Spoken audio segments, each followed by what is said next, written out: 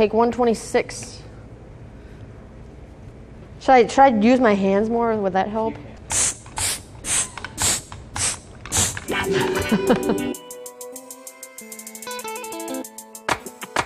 Setting tire pressure can make a big difference in the quality of your ride.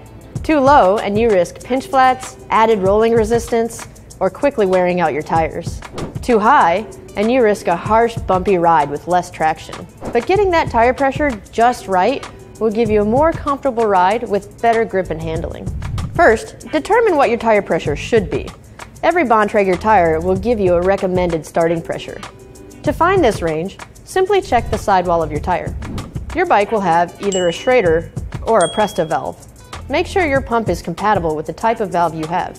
Most Bontrager pumps are compatible with both, as indicated by the icon on the pump's head. If your pump is not compatible with both, you can purchase an adapter at your local bike shop. If your valves have dust caps, go ahead and remove them.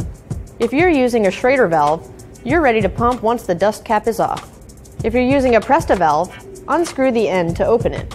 You'll know that it's loose enough when you get a burst of air while pressing the valve core inward.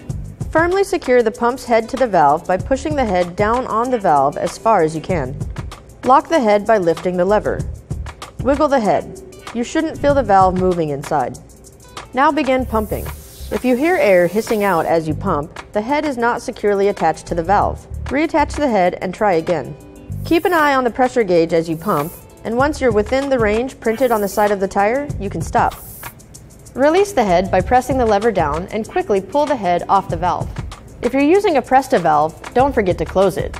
Replace the dust cap, and with that, you're ready to ride. You can find all the tools you need to keep your tires at the optimum pressure at trekbikes.com or your local Trek retailer.